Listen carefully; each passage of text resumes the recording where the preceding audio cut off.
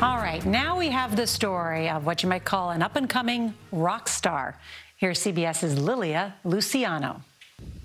Under that red helmet, I grabbed that hold, is 7-year-old Marina Vassarelli-Chin, summiting Wyoming's 14,000-foot peak, Grand Teton. The hardest part of the climb was looking down at over the edge because it's such a big mountain. It's an ambitious goal, but she's a chip off the old rock. Nice. It was her idea. She's like, I want to climb the Grand. We first met Marina's dad.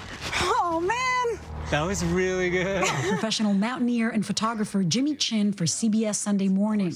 He and his wife, Chai Vassarelli, directed the Academy Award-winning documentary Free Solo. I'm scared. Their advice was to take it one step at a time. With a little encouragement, she kept going. I didn't want to put a whole lot of pressure on her, so I was like, you can always just turn around whenever you want. At one point, we almost turned back. And then what happened? And then Dad found the warm spot, and I took a nap.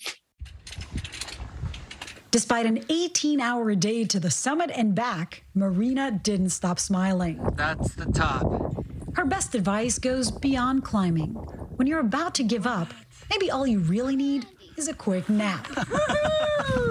Lilia Luciano, CBS News, Los Angeles.